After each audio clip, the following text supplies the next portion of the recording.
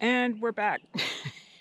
It's been a really long time. I am going to do these so that I do a lot less editing, so I'm going to have some like stupid burbles in what I'm saying and like kind of like right now. Anyway, it's really stupid hot. It is the end of June and we're having a heat wave. So that's part of the reason I'm down here at the bottom of my driveway, looking at the willows that I cut last fall. Wait, was it the spring? You know, time has no meaning anymore. So I'm gonna go check those out. I looked at them the other day. I didn't see a whole lot of great stuff down here, but the reason I'm doing this, and I'll walk and talk here on Willow's Vintage Homestead. The reason I'm doing this today is because it is so stupid hot, and I'm afraid these are just gonna dry out and become irredeemable. So also, you know, I've kind of got my eye on these guys, these bracken ferns. Remember in a previous video, I described how they just make this dense carpet. Well, here we go. This is kind of near Jordan Creek. So they get a lot of water. Well, this is, you can see this is south, basically south. Here's east, south, west. So they have some shade from this big pine tree. But anyway, the roots of these are used in Miwuk basketry, and that's my interest in these guys. So I may come back at some point and dig a few of these up, see what their roots look like. But I'm here today for the willows because I'm afraid if I wait any longer, they're just going to get so dried out that I can't strip the bark off of them. And what am I going on about? Okay, so a lot's happened since my last video, clearly. And I will talk as I'm cutting. Let's see if there's anything of any good length here. It's a little short, but I might find some stuff as I kind of dig around. But see, this is where I cut before. You can see here's my cut, and then here's what's grown up from that cut. So if you want nice long weavers like this guy, you got to find them or find where there's been damage to the plant or where you have caused damage to the plant, like cutting. Okay, so what's been going on? Well, we made a 60-minute pilot for a show. We are still editing that together. In the meanwhile, I've taken some mental health breaks. It was crazy. I mean, you know, film shoots always are a bit intense. This one was at my house, so it was intense. And also, I've been doing a lot of volunteering at the local museum, the Northern Mariposa County History Center. Where is the bottom of this branch? Oops. There it is. So, and I've got the incredible honor of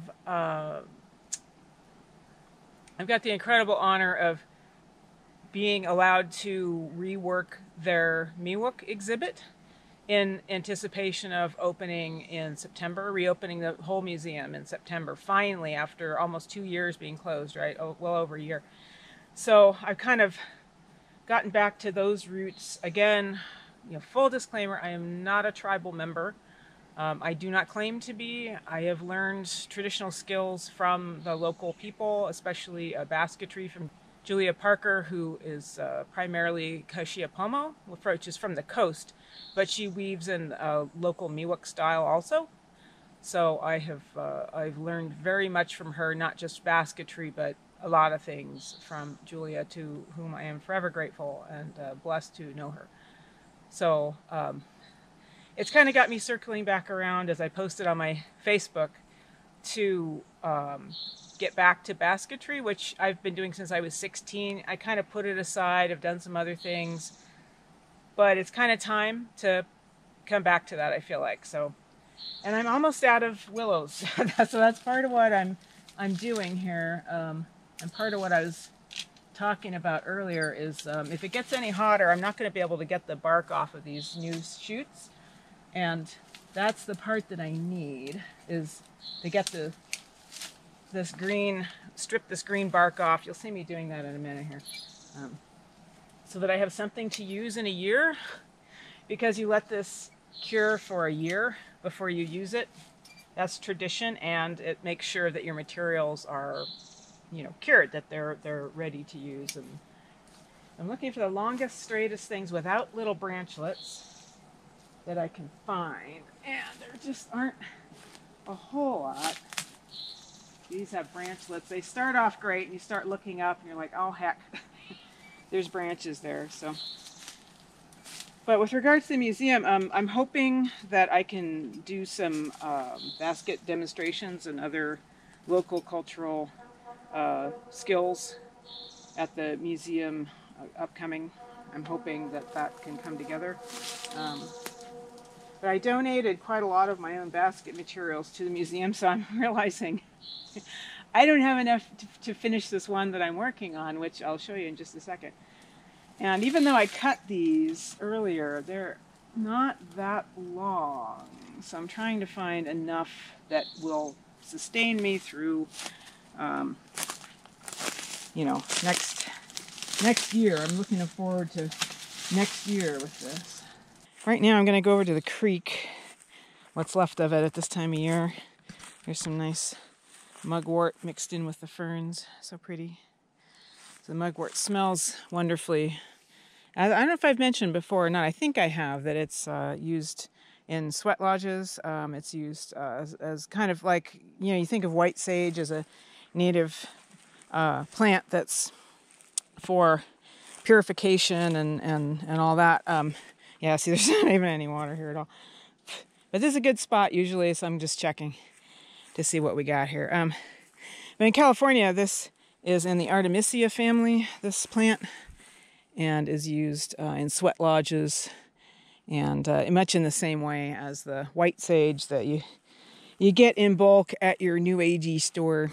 But that's what we have in California as our sacred purifying plant. Yeah, I'm just literally walking on the creek bed and there's just no water here at all. Yeah, usually this is a good spot to find really big weavers, but I'm just not. Oh, here's a columbine. How nice. They like moist creek areas. How pretty. Native columbine in the dappled shade here, so pretty. Yeah, I just really don't see a whole lot of weavers, and that is not good news for me. The search continues because I have to get quite a lot of them because I need them for both the rod of a coiled basket and the wrap of a coiled basket, and it takes quite a lot of material to make any size of a basket at all, which I'm looking to do kind of a large one this time. Yeah, there's some like way over in there, but it's just too hard to get at them. Shoot, usually this is a good spot. Not this year, and I wonder if it's, you know, maybe partly a drought thing or a climate thing or a heat thing or who knows. But let me try one other spot close by here that usually has really good ones. Okay, let's see how we do on this lonely stretch of road. Usually this is a good spot right near the road because cars will hit the tree and knock a branch off and you'll get some good weavers out of it. Yeah, they're short here too. Again, that is not good news for me. Well, here's where I made a cut previously. There's a couple here that are usable. You don't want to watch me sitting here cutting branches for the next whatever 20 minutes in the sun with my eyelids sweating, so I'm going to just oh, here's a good one back here. See, nice and straight. If it's getting to it, that's the thing. It's in the blackberries, but there we go. So there's a good long one. So I'll get that guy. And I see a few in there.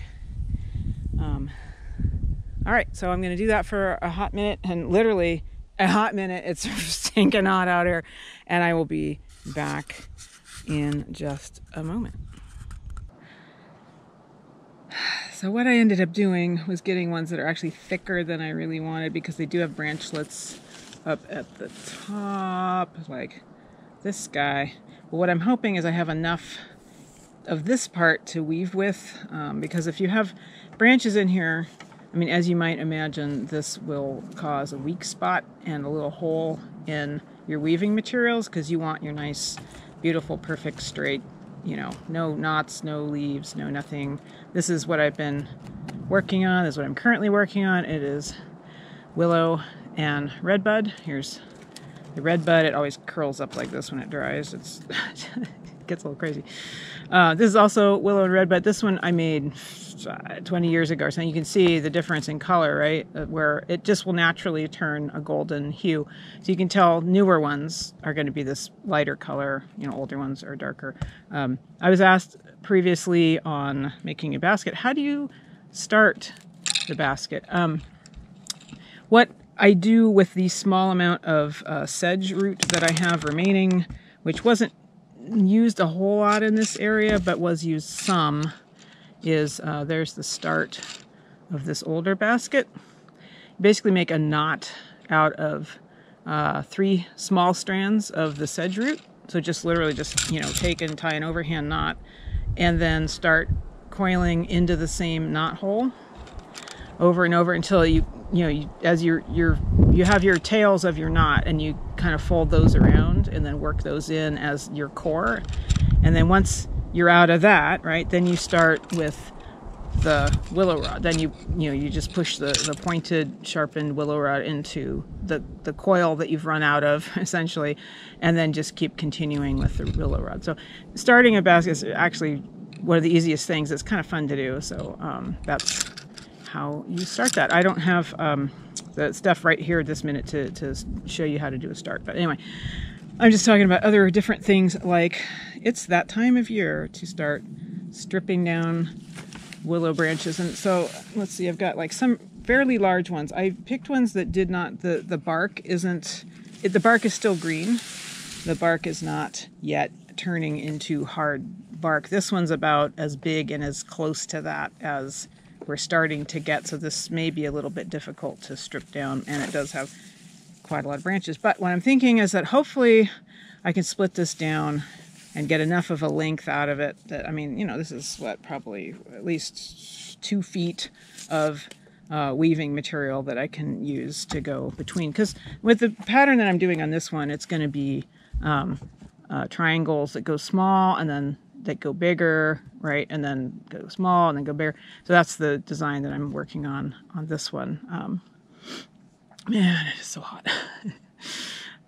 So I don't need like a super long run of length for this particular one. Something like this, yeah, you super do need like a lot of length to go between that span of the decoration.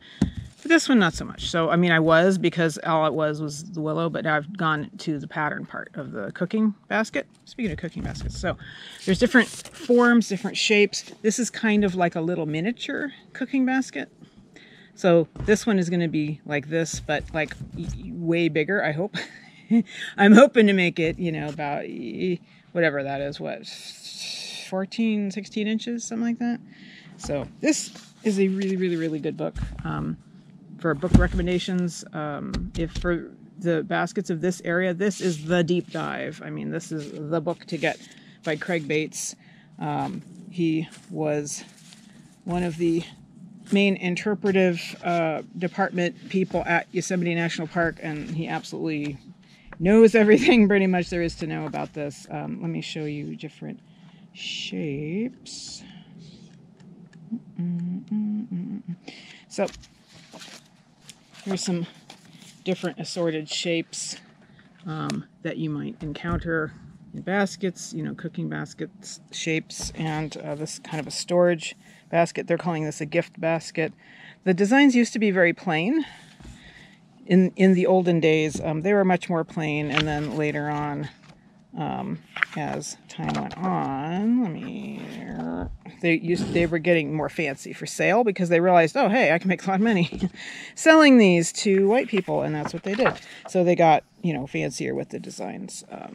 So this book is a mixture of Mono Lake, Paiute Mono Indian, and Southern Sierra Miwuk, you know, just probably a little bit of Central Miwuk. In this area, this is kind of a melting pot. I have this page marked because I have actually found a basket almost identical to this in the collections in the Coulterville Museum. The Northern Mariposa County History Center has a basket almost exactly like this, but even more interesting because it has a special weave, and I'll put the picture up. Mono Lake Paiute cooking basket. So there's one of these in our collections, and then the, you know, regular cooking basket of this type. So anyway, so that's the shape that this is going to be ideally, hopefully, basically this, but bigger. While I was there yesterday, they were having a silent auction and a sale, and I stumbled on, they had 3 strands of these old Italian glass trade beads. Of course, I had to have them. They are quite old. I was very happy to get 3 strands of these very, very long strands. This is 1 strand looped for the princely sum of $20, which I was very happy about. They still have these neat loops on the ends and the old string that they were used to display for sale. Like, hey, you want to buy these? Then, you know, they were hanging on the wall like that, or on a nail or something. Yeah, they're a little fragile. Yeah, they can be quite sharp.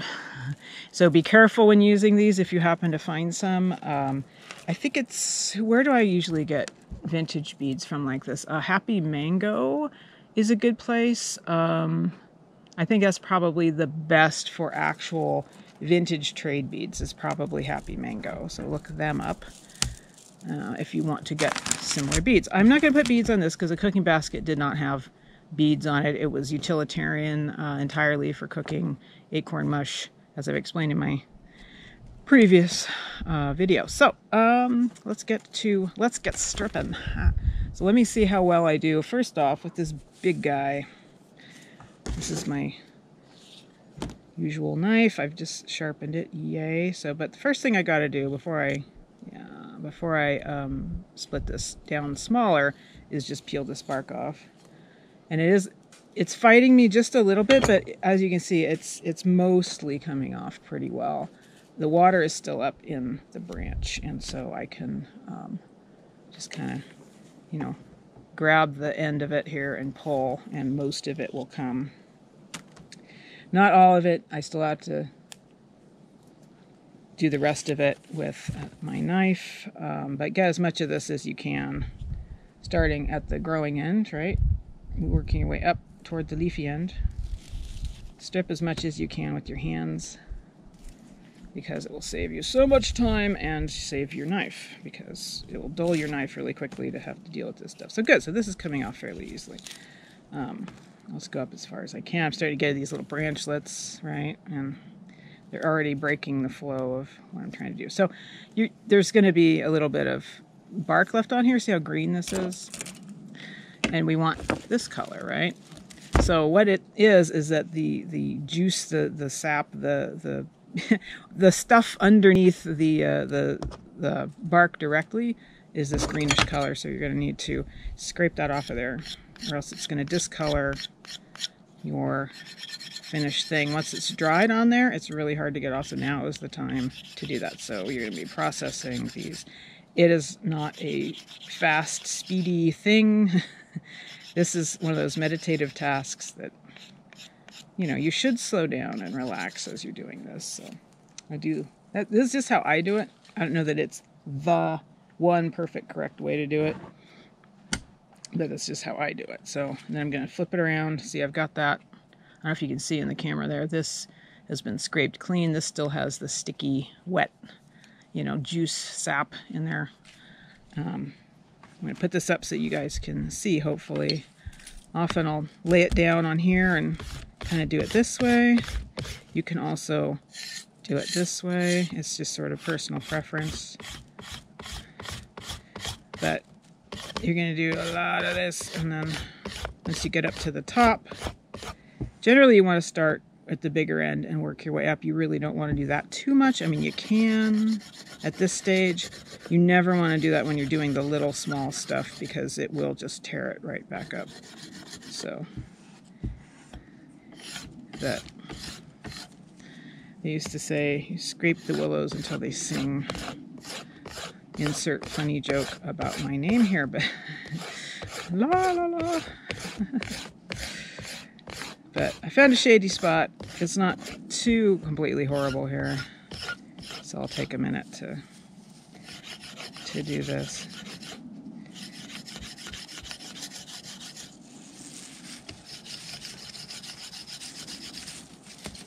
So this has got so much of the green sap, you can kind of just, you know, hold it at like a, you know, perpendicular and just kind of work that green stuff off of there. That little wee green stuff. And you can come back and kind of smooth it out, heading the right direction.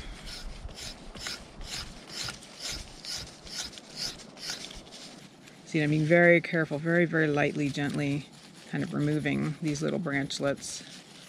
I'm not just, you know, cutting the heck out of it. I'm just kind of like skimming the knife along the surface and letting the knife edge do the work. I'm not pressing down really at all. Getting it to where I can remove this green sap.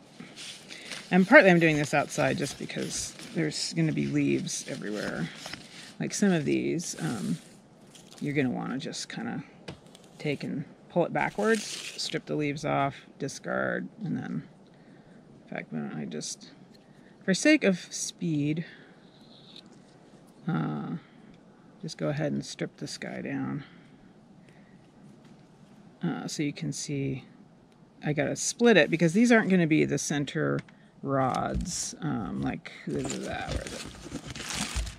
the center rod there. This is those you leave whole, right? Obviously, but this I'm going to split for weaving stems, weavers that go around. So they need to be thin, and so I have just misplaced. There it is. Where is everything? The thing that I'm working on. So let me get the bark off here. This is like one of the smallest ones by comparison. So there's not much meat here to to work with. But again, just very gently, very, very gently. When it won't just pull off by itself, take its little suit off. You can very, very, very gently, you know, scrape it. So, and here's this end. I'll do this technique so you can see what that looks like. Just trying to get that sap off of there so it's not green. Now before this dries out, and I had this problem yesterday, I was doing this with Redbud actually yesterday. The resulting branchlet, well, you know what I mean. The weaver of Redbud is much more white. It stays much more white. It doesn't go as yellow as the Willow does. So some people will actually use that as another color. So you've got kind of this golden, and then the red of the Redbud, black of bracken fern if you have it, and then kind of a white ivory of Redbud. So that is a nice color option if you want to add more color. So I've got my little split here that I made with my knife, just a little bit, and then I'm just gonna ideally do what I did before on those big weavers from last time. But this time, for one thing, I don't have to soak them in the creek because they're green. So what I want to do